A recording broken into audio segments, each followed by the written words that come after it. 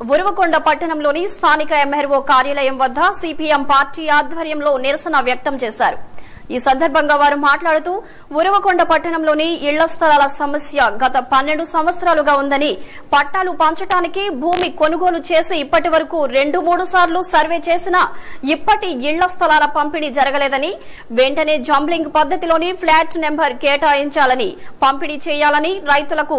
4-5 విడతల రుణమాఫీ మరియు ఇన్పుట్ సబ్సిడీ రైతుల ఖాతాల్లో జమ చేయాలని, ఉరవకొండ పట్టణంలోని టౌన్ బ్యాంకులోని చాలా అవకతవకలు జరిగాయి అని, వెంటనే సంబంధిత అధికారులు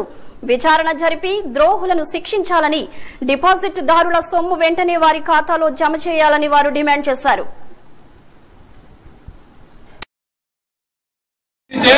ఆ దిశగా కూడా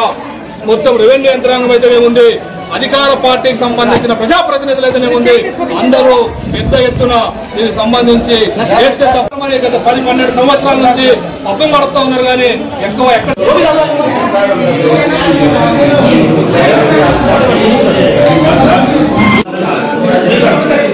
మాకు